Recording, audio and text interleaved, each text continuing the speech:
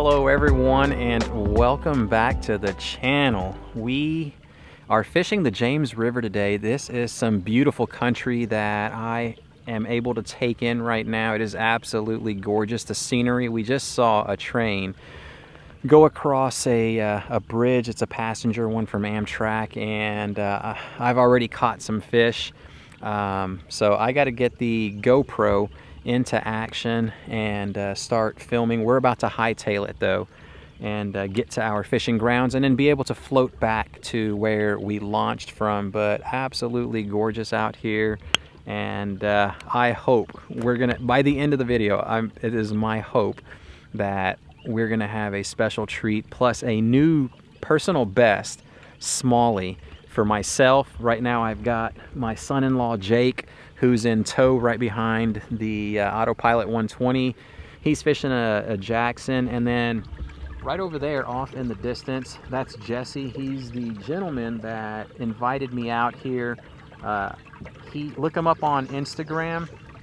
That's gonna be shown right there. And then it's Noah, right? Yes, sir. All right, and we got one of Jesse's, it's his best friend, Noah. And he is on a Pro Angler 14. It's a 14, Noah?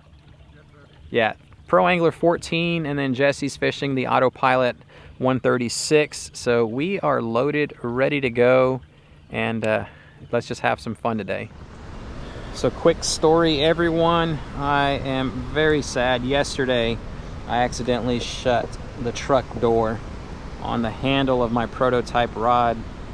That is very sad indeed. Look at that. One of my favorites.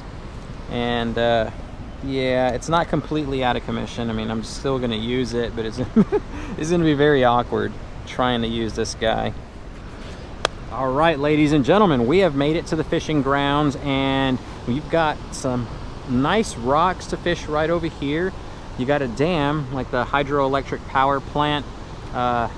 Jesse said that is not usually the gate that's open. This one right up ahead is, and it's gonna probably put a small little dent into the day of fishing and what we were supposed to expect. But either way, we're here. We're gonna give it a good go and see what we can do. I'm gonna start things out with the shaky head right here. We got three options. The shaky head, I've also got a Zoom Fluke on a Roadrunner, which we can switch out at any time.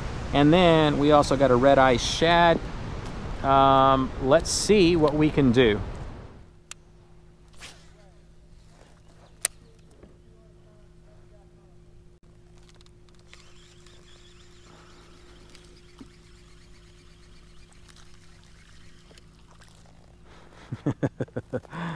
Oh my God. Talk about the whopper right there. Look at this guy. The story about the one that did not get away. Look at how just beautiful this guy looks. Oh my gosh. A few more and we have a can of sardines. There we go. Nice cast right there.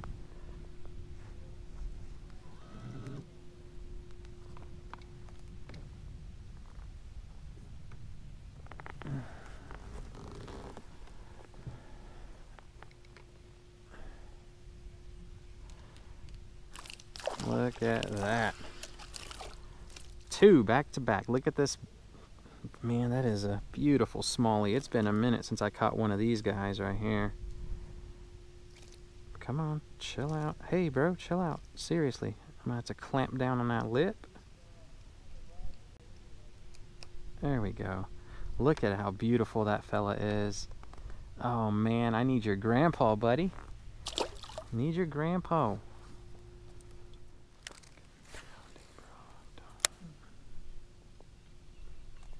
There we go. That's a nice one right there. That's a little largy. Okay. We got something with some size, and look at the vibrant colors on this fella. Oh my gosh, look at how gorgeous he looks. Nice spotted bass. Beautiful little healthy fella. Trying to clamp down on my thumb. Come on, turd. Come at me. That guy just bit it nice and boom, hard. It's good to know that we ain't playing by ourselves. It's been a pretty tough day, and Jesse has mentioned like repeatedly like this, it's beyond him on why it is so tough, but the water is kind of cloudy, and normally it's clear, and the current is moving quite a bit. So those are the things that we had working against us from being what a normal day should be. He's like, normally you're gonna catch you a bunch of it didn't come out of his mouth, but I'm gonna say it like world-class smallmouth, based off of what he was describing to me. That is like, those are some really big smallies. Either way, we're still catching. I've managed to catch several little smallies, and then that's my first largemouth right there. So not bad at all. Since we broke one rod, we've only got 4 to actually use today. Yeah, I ended up breaking inside the truck door my favorite one, the Aerius. It was those prototype rods that I started out with, old 18, and yeah, just kind of heartbroken about it. So we are one less rod today, but that's not going to matter. What's on the agenda? The same that was on the agenda the last time. We're going to try to catch a snakehead. And how do you do that? How do you stop the short bite when you ain't got any stinger hooks? This is what you do. You remove your trailer. Don't give them an opportunity to bite something that you don't want them to actually get a hold of. So there we go. If they go after this, right behind that skirt is the massive hook. That's how we're going to get past the whole short bite today. Mark my words. All right, we'll come back to this fella right here in a minute. I want to fish this little area with a top water before that sun really gets overhead. Plus, this guy is not going to get gummed up by many of the weeds that are in here. So let's just see if we can get that top water strike. Okay, here is a very quick update. We haven't caught anything with the whopper plopper. All right, on with the show. No, for real, here's a quick update. I've been throwing the whopper plopper for about 35 minutes, close to 40, somewhere around there. We haven't got not one bite, not one blow up, but what I have come up with is that this vegetation right here is going to be the likely spot that we're going to pull, maybe coax one of these turds into biting, because they can actually swim inside it. The other grass that's reminiscent of the Texas marsh stuff that we've got back home, well, that's right up against dry land, and I don't see them biting that, or biting it. I don't see them in that stuff because, oh my gosh, Mark, that is the perfect cast, straight in there. Buddy, you just can't get any better than that, huh? Hope nobody bites it, idiot. But yeah, that is all up against dry land, so I don't see a snakehead beaching itself unless there's something that I don't know about it. The little that I do know would suggest that they're not going to be there. Let me get this freaking idiot out of the darn weeds, and we'll continue fishing. All right, this is the last cast with the whopper plopper. Obviously, they don't want to bite this fella, so we're gonna swap it out for a smaller lure that if the fish goes after it, he's gonna have no choice but to take the hook as well. And it's a pretty stout hook. A lot of you who are my or my audience that's been with me for quite some time know what it is that I'm gonna use.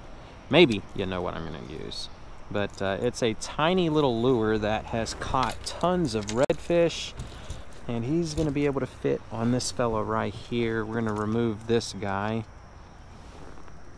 and let's pull him out. Drum roll, everyone. Let's see if those of you who are guessing are guessing right. Voila, right there. This is the Slavalicious tuxedo black with a chartreuse tail. I think it's just called tuxedo black. No, it's tuxedo black chart, meaning chartreuse, not the other one. Like, hey, I just shart myself, which I will do if I don't catch anything today. I'll do it at home though. So here we go. Let's get this guy on there, ready to go. He's been a pretty good player, and we're going to do it to it. Come on, baby. Catch us the big one. Here we go. Should be plenty of action for those guys. It's a small, tiny little morsel for them to lock into. And the minute that we catch it, or the minute that I feel the bite, I'm setting the hook. I'm not waiting, because I know, like, hey, it's like trying to stick a toothpick in your mouth. You know, you got to put the whole thing in. that makes absolutely no sense, but y'all just work with me, okay?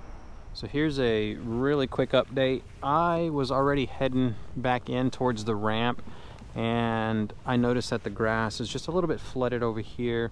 I wasn't recording, but I got just tagged like by the first fish of the day. It was a snakehead, and I did not set the hook because I knew I wasn't recording. I was letting the GoPro cool down, and I wished I was recording, and that's why you always got to be recording. Oh my gosh, that was probably going to be the only bite that I'm going to get the entire day. Looks like the water came in just a tad bit, because this grass was all the way like down towards the roots. That's where the water was, and now it's a bit submerged. So I'm thinking that the snakeheads are like moving towards the grass line now. I don't know. I mean, I don't know enough about them, but I do know that we just got hit right next to this grass line, and earlier we weren't getting anything. So let's just keep our fingers crossed that we get another bite and we're able to set the hook on him.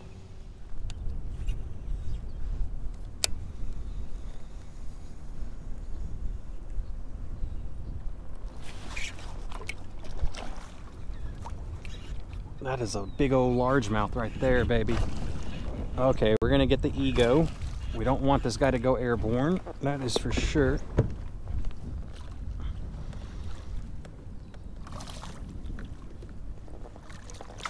Yeah! Oh my gosh, that is my new PB for Virginia, baby. Hold on, Billy. Oh my gosh. Finally. We finally. Oh, wow. It's almost, what, 12 o'clock? And we just now got around to snagging our first fish. Only one other bite. And look at this. Oh my gosh. That was a great hook set too, boy. You weren't getting off. I don't care what you tried to do. You were not gonna get off, buddy. Oh, look at that bass. He is stocky. Oh my gosh, with all these snakeheads around, bro. That's right, keep fighting the good fight. Okay, buddy. It is now time to let you go. You got some nasty growth on you, but you just keep fighting that good fight, all right? That's right. Oh my gosh. I have no idea where he went, but it doesn't matter. We did not get skunked again. Oh my Lord. Thank goodness for the largemouth bass.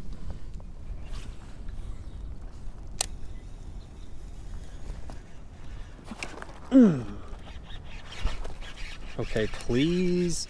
Oh, it's a bass. Is it? Yeah, it's a bass. Oh my gosh, dude. I was like, please let it be a snakehead. It's still a decent sized chunky guy. Another great hook set, because man, I'm telling y'all what, I'm swinging for the fences. There we go. Get that out.